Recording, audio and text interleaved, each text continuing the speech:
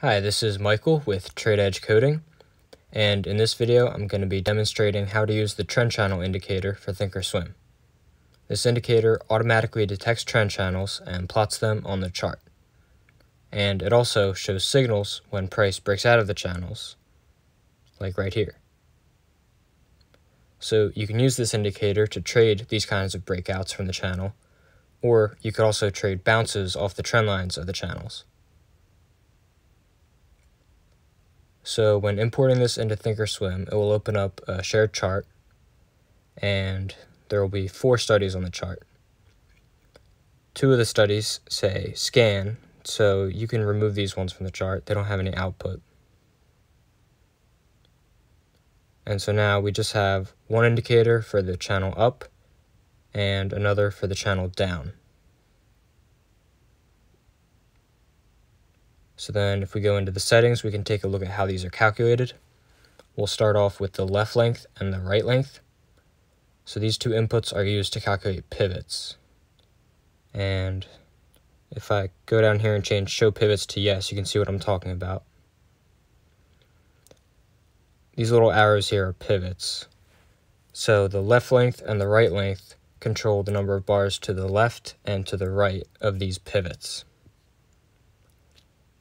So then if you increase these numbers, it will find fewer pivots, and if you decrease these numbers, it will find more pivots.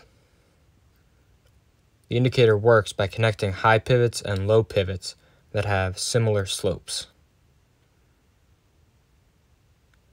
So then the slope percent tolerance input here changes how similar the slopes have to be. So as long as the difference between this slope here, between the high pivots, and this slope here between the low pivots is less than 30%, it will draw the channels. So then higher numbers here will find more channels, and lower numbers here will find fewer channels. By default, you can see that the channel is hidden here after price breaks out of the channel. But if you change hide after breakout here to no, it will extend the channels to the right even after a breakout.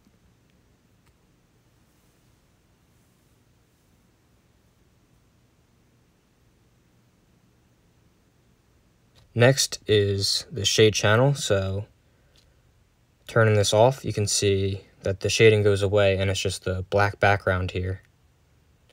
And then if we turn this back on, you can see that the channel is now shaded again. And you can change what color it uses down here in the global section.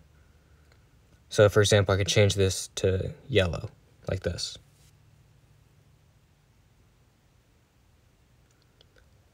So that's how to use the indicator on the chart. There's also a scanner that's included that will search for stocks that are either at the border of a channel or stocks that have already broken out of the channel.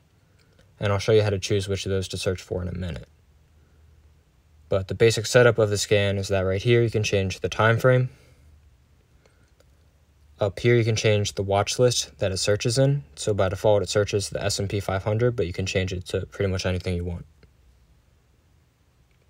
If you click this pencil symbol here next to the time frame, it will bring up this window where you can edit the conditions.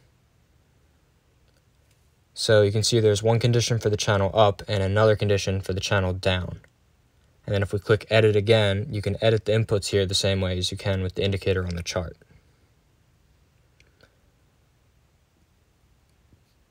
You can change what condition you want to scan for here under the plot section. Scan condition searches for stocks that are at the border of a channel but haven't broken out yet, whereas breakout searches for stocks that have already broken out of the channel. You can change the offset right here. 0 means that it looks at the current bar, 1 means that it looks at the previous bar, 2 would mean that it looks 2 bars back, etc. You can also change how many bars the scan looks at over here. 1 means that it looks at 1 bar, but then you can increase this to see results from further back. So for example, if you wanted to look for breakouts at any time within the past week, you could change this to 5, and it would show all the results within any of the past 5 candles. And once you finish editing the scan settings for the upward channel, You might want to also do the same changes for the downward channel, since these are two separate conditions.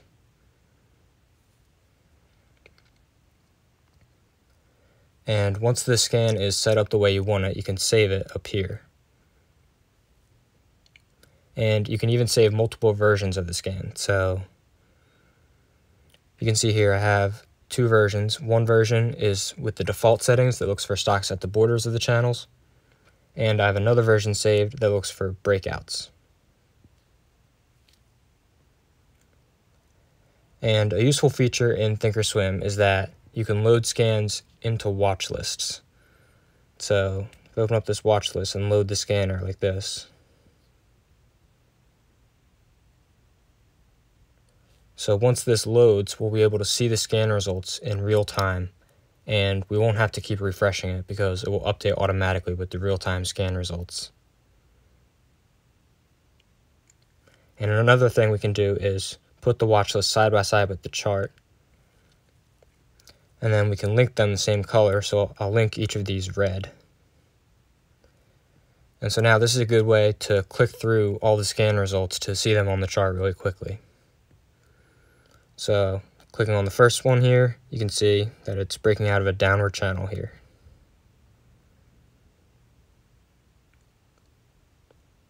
And then if I click on the next one in the scan results, this one is also breaking out of a downward channel.